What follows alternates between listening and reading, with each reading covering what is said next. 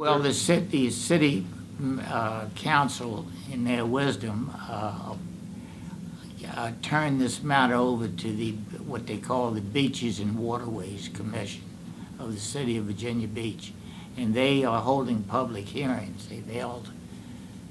I've been to 2 already, and they're going to have several more, and then they're going to make a recommendation to the city council as to how to handle event housing. I think it's a big mistake to do anything like that at Sandbridge. It doesn't make, it's just not, it's not according to the zoning code, and the people down there, it takes away from the single family relaxing leisurely home community.